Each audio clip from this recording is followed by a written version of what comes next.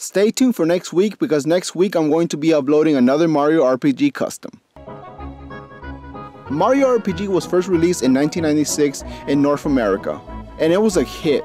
This is considered one of the best Super Nintendo games of all time. It introduces a lot of fan favorite characters, like Geno. Hopefully one day we'll see more of Geno. Alright, so here's Geno. And I'll post a picture right here on the side, that way you know what base I used to make Geno.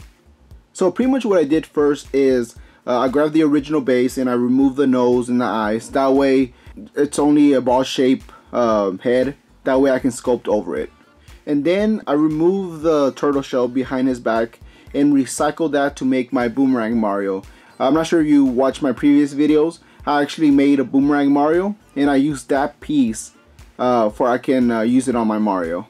So pretty much with the epoxy sculpt, I sculpted the entire head sculpt except for these little pieces of hair on his head. Believe it or not, they actually used to be party streamers. So I think that was a good way to recycle these leftovers party streamers. So I just use them as Geno's hair. So yeah, like I mentioned, I sculpted the the ears, the nose. I made the little lines here with the X-Acto knife. I made the cape out of foam paper and I painted it myself. And Geno has this like detail in his chest, and I also did that. I sculpted that with epoxy sculpt. The original figure had lines in his stomach, so I just cover that up with epoxy sculpt.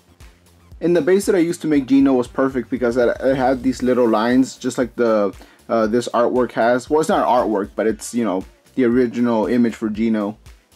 So yeah, I also painted the little emblem on his hat. Let me do a close up on the head scope. But yeah, this custom was a lot of fun to make. And I can't wait to show you the other Mario RPG custom that I'm doing. Stay tuned for next week on Thursday because that's when the video is going to drop. And now I want to cut to a few pictures showing you my progress.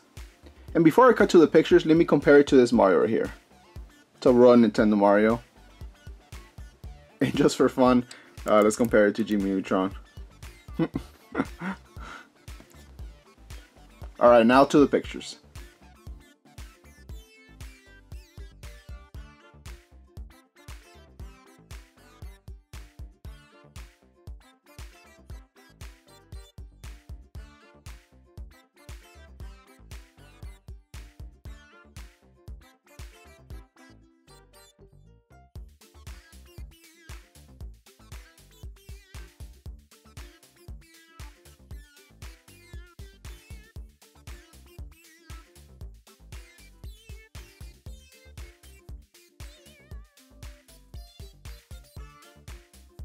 Alright, so I put Geno with the rest of my custom action figures.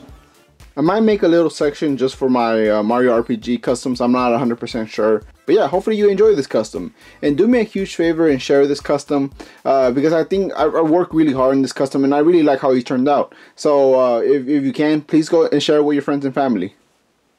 And again guys, thanks for watching and I'll see you next time. Hey, it's me.